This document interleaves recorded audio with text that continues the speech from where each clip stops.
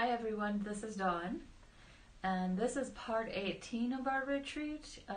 If you've done the previous parts, wonderful. If not, you just want to begin here, no problem.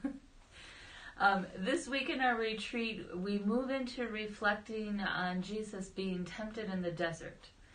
And so I will link to this a handout, and it has two parts. The top part has some just thoughts on what we're reflecting on this week, and the bottom part has a prayer that you could use as you go through this.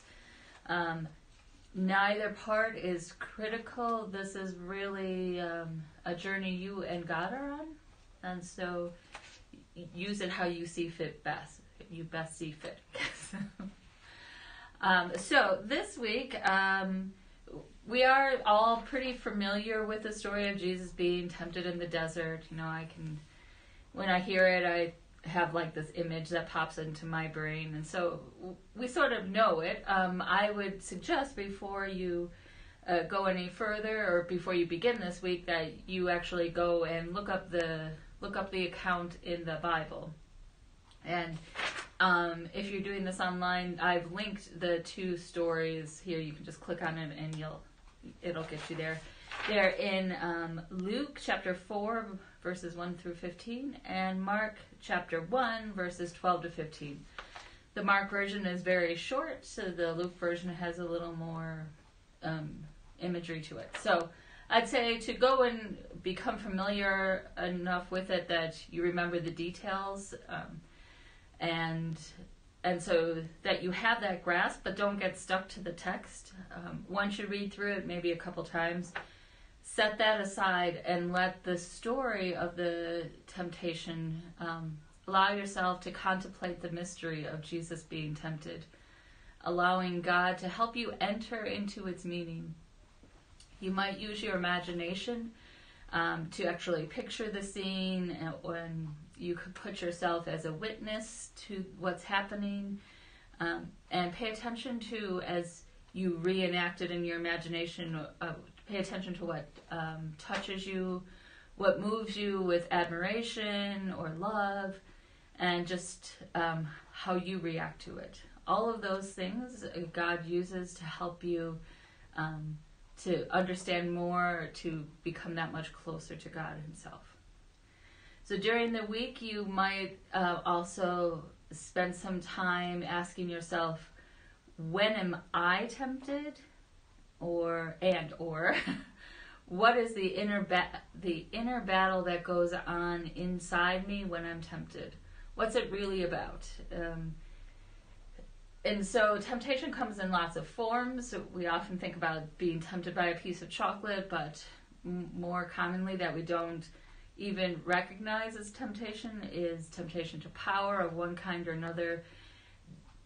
Different things that feed you, whether physically or emotionally, or all of those things. What tempts you, and what's the battle that goes on inside you? I was thinking about how the story of Jesus being tempted, and without even really realizing it, I've always just assumed, well, Jesus was God, so he didn't really feel the temptations the way that I feel and I'm tempted, and so he could just use his superpower like he was an Avenger or something. But that's not true, because Jesus was fully human, so not eating for 40 days, he would be pretty hungry, and that temptation to just turn that stone into a loaf of bread, well, okay, I can see the value in that. But Jesus was able to see deeper, to understand deeper. This gospel comes right after Jesus being baptized and hearing the voice of his heavenly Father saying, I love you, and calling him beloved. And so because he knew who he was able to face these temptations.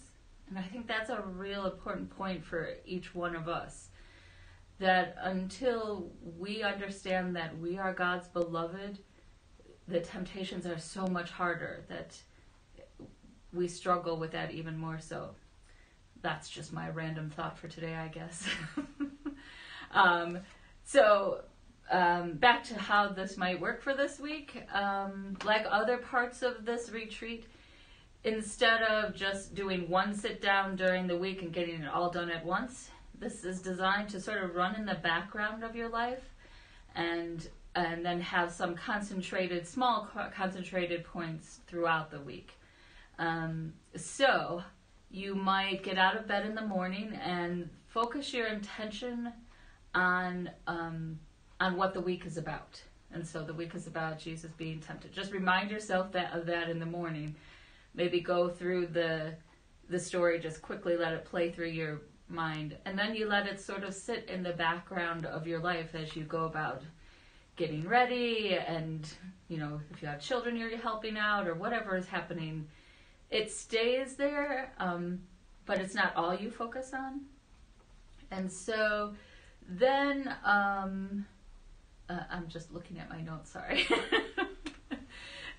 So as you go about your day, when you encounter some temptation of yourself, when you realize you're being tempted, you can pull that back to what the story of Jesus. And so because it's playing in the background of your mind, it's more accessible.